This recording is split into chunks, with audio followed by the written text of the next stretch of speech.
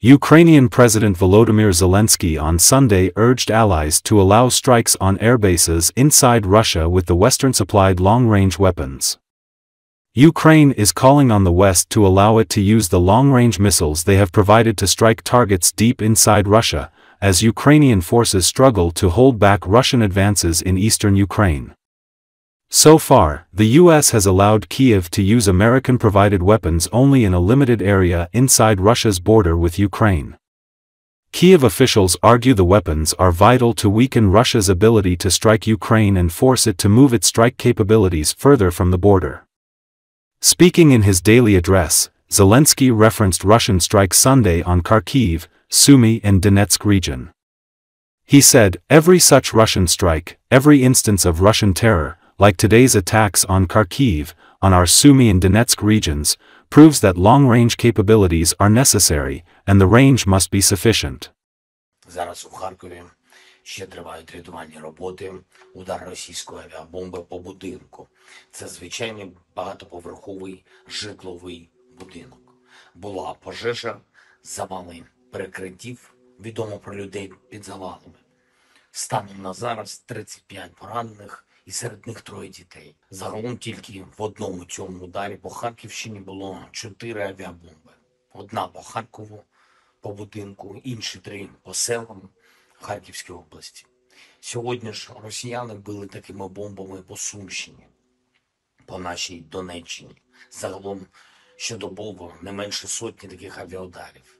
За одну минулу добу 128 керованих авіабомб.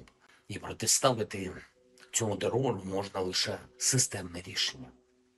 Це рішення щодо далекобійності, щоб знищити російську військову авіацію там, де вона базується. Це очевидно логічне рішення.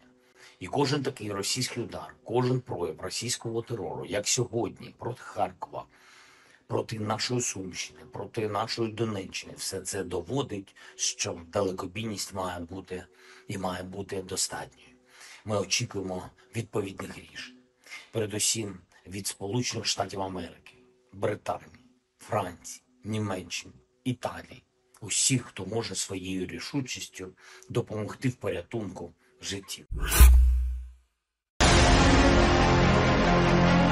Today, Russia is in a state of serious exhaustion. Putin's army is catastrophically short of equipment, so it uses it only in certain sections of the front, in particular in the area of Kurakovo and Ugledar. This was reported by the Ukrainian military political observer of the group Information Resistance, Alexander Kovalenko, on the air of the YouTube channel Govorit Veliki Lviv. According to the expert, Russian military equipment has not appeared in the Kursk region for almost a month. Only recently, when the Russians launched a counter-offensive in this direction, did they begin to use a mechanized component. But there is a very interesting point here. When they started using equipment, they immediately reduced the number of FPV drones and cabs. Because there is no stable line of combat, and they do not understand where their units are and where ours are, Kovalenko added. Reports and analytical materials have repeatedly appeared in the information space about how Russia is losing a large amount of equipment and cannot compensate for it every month in such quantities as to break even, the analyst said. According to Kovalenko, the Russians are now going into the minus, and North Korea and Iran will not help them restore their potential. They need a pause, peace talks, and a reduction in the intensity of military actions. The occupiers understand that if they begin to reduce the fire impact, a Ukrainian counteroffensive will immediately begin, and they need to make sure that it does not begin under any circumstances, the expert explained. As Russia's wider war on Ukraine grinds into its 3rd year, 3 main dynamics are shaping the battlefield. First, Russia is fully mobilized, politically, industrially, and militarily. But this mobilization is depleting resources the Kremlin can't renew. Most importantly, stocks of old Cold War vintage weapons. In other words, Russia is strong but fragile. Second, Ukraine is mobilizing too, but it still relies on foreign aid to meet urgent financial and military needs, and Russia-friendly Republicans in the US, House of Representatives, are withholding a decisive portion of that aid. Third, Ukrainian tactics are superior to Russian tactics, helping Ukrainian formations to defeat much larger Russian formations. But tactics are irrelevant when and where Ukrainian forces simply run out of ammunition.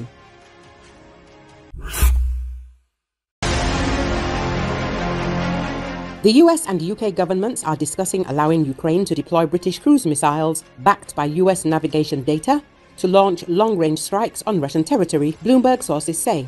The issue is part of conversations that have taken place over the past few days as US Secretary of State Antony Blinken has held talks in London and Kyiv, the sources said. The US and Britain have signalled this week that they are open to Ukraine's request to strengthen its ability to strike deep into Russia. As Kiev pushes for more powerful Western weapons to hit military targets inside Russia, officials have been talking about whether the White House might give Ukraine permission to use British Storm Shadow missiles for cross-border attacks, the sources said. Storm Shadows fly close to the ground at high speed before reaching their targets, using a system that combines so-called inertial navigation with a global positioning system and terrain-following navigation, according to a fact sheet on the website of their manufacturer, MBDA. The GPS satellite navigation system is operated by the Pentagon, although it is also used for public purposes such as online driving directions. When used in complex operations, Storm Shadow missiles often rely on US-provided data to help them map terrain with a high degree of accuracy, according to people familiar with the matter who spoke on condition of anonymity. The Pentagon maintains close and ongoing dialogue with our allies, including the United Kingdom, to ensure that any coordination of military capabilities is consistent with our shared objectives and international law, spokesman Charles Dietz said. Storm Shadows have already proven to be a highly effective weapon for Ukraine, accurately hitting well-defended targets in Russian-occupied territory, according to military analyst and former British Army officer Justin Crump.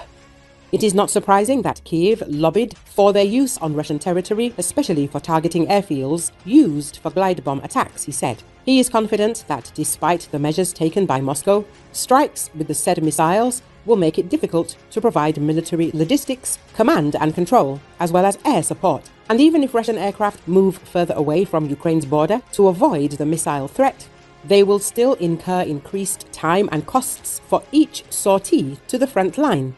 Matthew Saville, Director of Military Science at the RUSI think tank, believes that lifting restrictions on long-range missile strikes on Russian territory will put Russia in a dilemma: where to deploy its precious air defense assets, which in turn will make it easier for Ukrainian drones to pass through.